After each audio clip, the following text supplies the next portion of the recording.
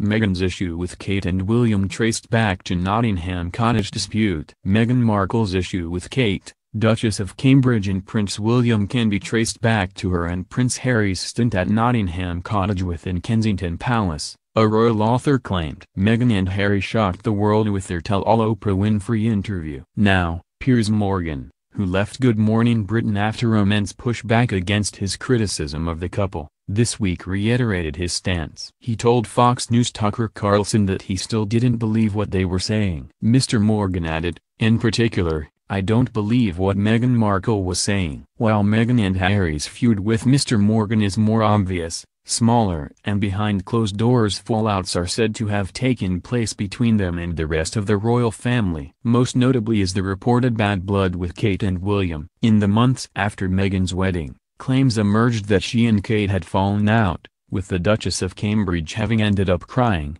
something which Meghan said had happened the other way round during the Oprah interview. Even before this, pressure had grown between Harry and William after the elder brother had offended him by calling Meghan "this girl." This came when William appeared to offer his support, telling Harry, "Don't feel you need to rush this." Tom Quinn, a royal author, speaking to Channel 5's documentary, Meghan and Harry, Two Troubled Years, suggested the real animosity came after the couple moved into Nottingham Cottage in Kensington Palace. He pinpointed the new residence, a small home, compared to William and Kate's, a large apartment, as having led to friction. Mr. Quinn said, "Nottingham Cottage is in the grounds of Kensington Palace, and it's quite small. It's tiny compared to the enormous double apartment that Kate and William have." It was being pointed out to them in no uncertain terms that they weren't in the first division, because that place is held by William and Kate. Inevitably that led to friction. In Meghan's world, if you're determined enough,